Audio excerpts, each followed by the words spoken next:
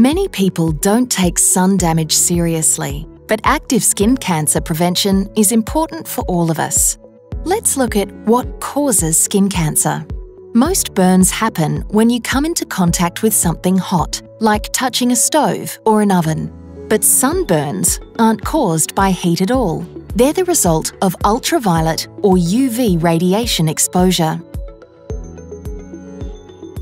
Sunlight is part of the electromagnetic spectrum and is made up of different types of energy or radiation. It includes infrared radiation, which makes sunlight feel hot, visible radiation, the part we see as the colours of the rainbow, and UV radiation, which can't be seen or felt.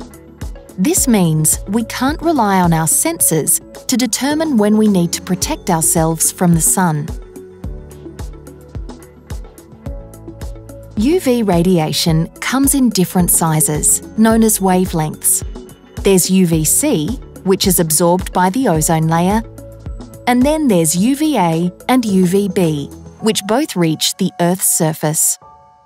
It's these two that can damage our skin and eyes, causing dryness, wrinkling, and premature aging of the skin, cataracts and pterygium of the eye, tanning, as well as skin cancer.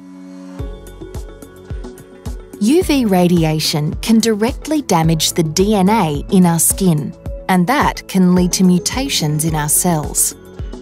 UV can also trigger free radicals. It tells our body to release these harmful molecules, which in turn can cause further cell mutations. If the damage is not controlled or repaired and is passed on to new cells, a mass of abnormal cells can begin to accumulate over time. And this can lead to skin cancer. How does the skin react to UV damage? Skin damage activates a particular type of skin cells called melanocytes. It causes them to produce more skin-darkening pigment known as melanin. Melanin acts like a shield and helps protect DNA from further damage. Your genetic makeup determines your skin type, and that dictates how much melanin can be produced. But most UV radiation is still able to reach our DNA and cause damage to our skin cells. At the same time, damaged cells can produce warning molecules which signal the body to have an inflammatory response. This reaction causes immune cells to attend the area that's affected to control or repair damage, which is what causes the redness we see with sunburn. Unfortunately though, not all damage can be repaired. So how do we know when to protect ourselves, especially since we can't rely on temperature or sunshine? We can use the UV index, which is a numerical scale that shows the intensity of UV radiation. The higher the UV index, the more UV radiation is present, and that means damage to our skin can occur quicker.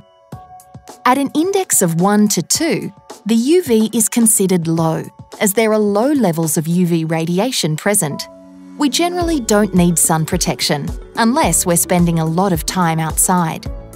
But a UV index of 3 and above is strong enough to damage unprotected skin, and during these periods, it's recommended you slip, slop, slap, seek, and slide. Many Australians mistakenly only use protection during planned UV exposure, like when they're going to a pool or the beach. But too often, damage occurs during passive recreation, such as watching outdoor sport, gardening, or doing chores around the house. Remember, skin can be damaged when exposed to UV levels 3 and above, and it can happen regardless of whether you burn or tan, or even if there are no visible changes to your skin. Get into the habit of checking the UV index every day and use a combination of the 5 sun protection measures to safeguard your skin.